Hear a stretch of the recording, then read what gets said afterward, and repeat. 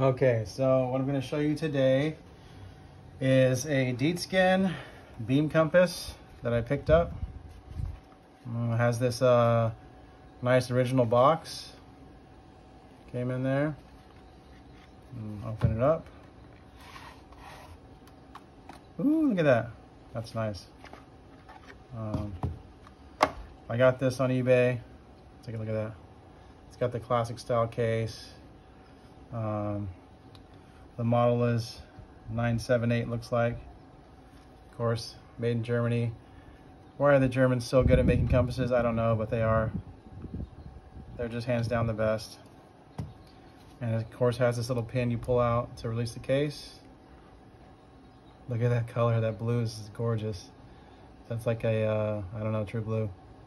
So this is an old style beam compass. I don't know when this was made. I'm just gonna guess like 50s, 60s. They made this style a lot longer before that, from what I can tell. Maybe back to the turn of the century, like 1900s, early 1900s.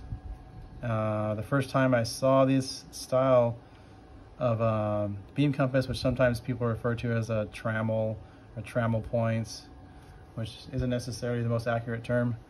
I just imagined them being like huge. You know, I figured it was gonna go on a wood beam, so like I thought one of these was like this big.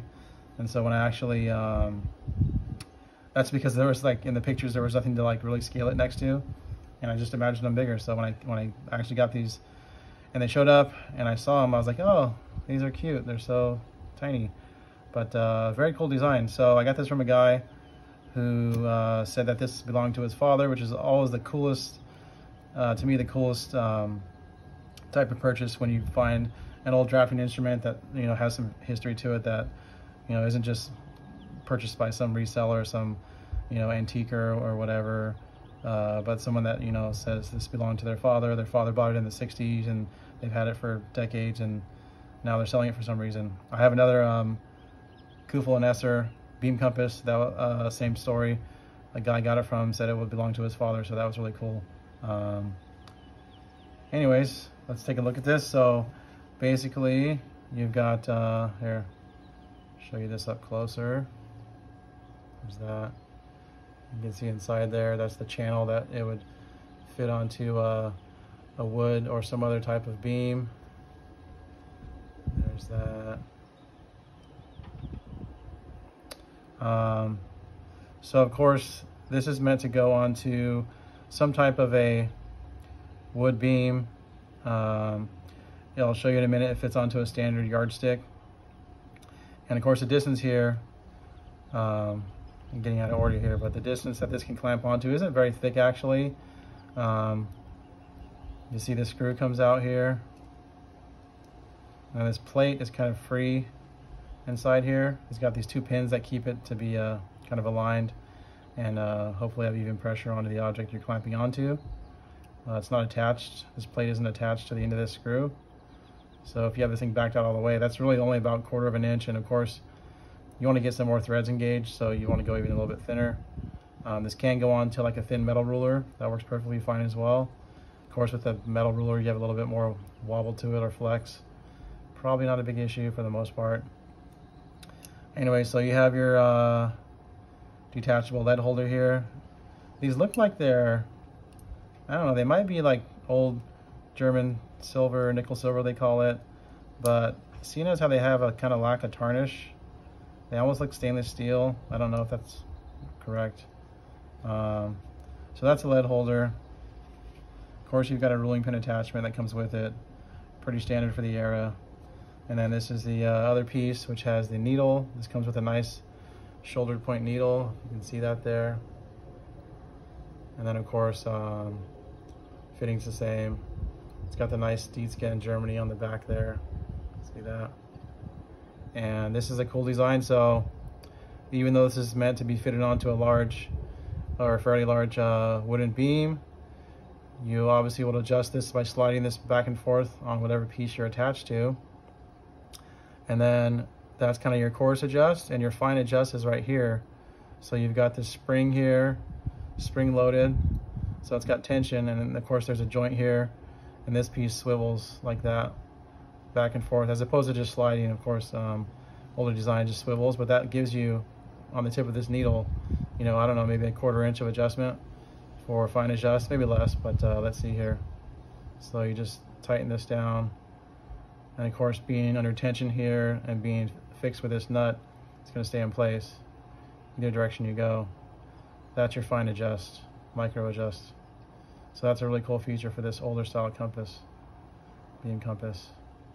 Of course, when I store these things, I like to leave them so they're not under tension on the spring. And I've seen ones that have kind of a circular spring around this screw. I like this design better because it has just this kind of curvilinear piece of metal that just bends like that and then, you know, unbends. So I've got a yardstick here, standard yardstick in America. And so this yardstick being 3 feet, 36 inches. So this can easily attach onto here. Get that to pop back in there. Oh, maybe not so easily. I have to get this all the way out. So even to fit onto this yardstick, which is maybe a 1/4 inch, this has to be kind of all the way maxed out. Maybe a little bit more. And that just cinches up onto there, nice and firm, rigid. And then same thing with the other piece. Now this plate here will just fall down if you have it the opposite of how it goes in. Let me loosen this one up.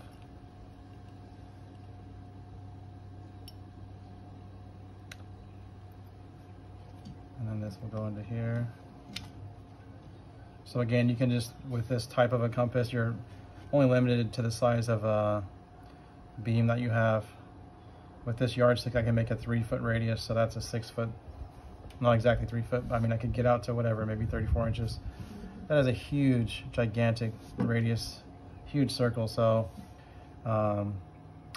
anyways, there you have it. You've got your needle fixed, your lead there. Again, if you wanted to, you could swap out the lead, put the lead here and the needle here, and then you could have your lead kind of fixed while you're micro adjusting your needle fixed while you're micro adjusting the lead on this side. Again, it works just like any other beam compass. Place the needle, and of course you've got your nice circle. And again, this allows you to make just gigantic circles. Of course, you could have, maybe you can imagine having a set of beams, you know, one maybe 8 inches and a 12 inch and so on and so forth, up to however long you want to go, just to be practical, because you know, if you're making a circle that big, you wouldn't want to swing this giant piece of wood around. However, these are very cool design. I like the kind of vintage style of them. I like the functionality. This seems to be in pretty good shape. It seems like this piece here, the flat piece inside here that clamps onto the wood, seems to have been replaced, but whoever did it did a good job, because these screws are still in there, and it almost seems like some kind of non-metallic material, but I'm okay with it because it seems to hold just fine. Let's see what we have inside the case for spares.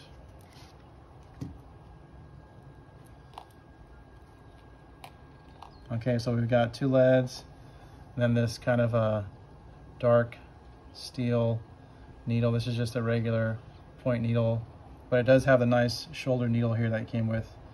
And I'm not sure if this is double-sided. Let's see real quick.